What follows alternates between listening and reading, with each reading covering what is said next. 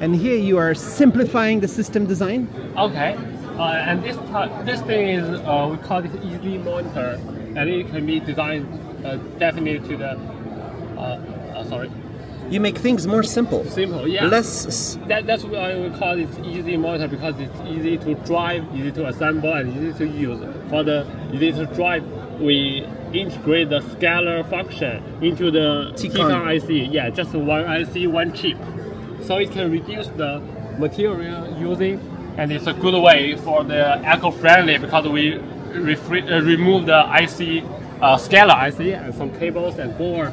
HDMI scalar T-Con, this HDMI integrate the T-Con directly. Reduced, yeah, directly. And also, you can see in the mirror, the back design can be more flat, and you can do more beautiful design for yourself.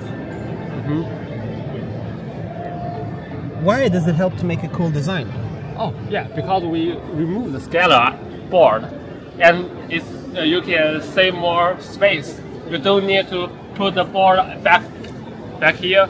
Yeah, just like the normal monitor, you need to hide your scalar board here.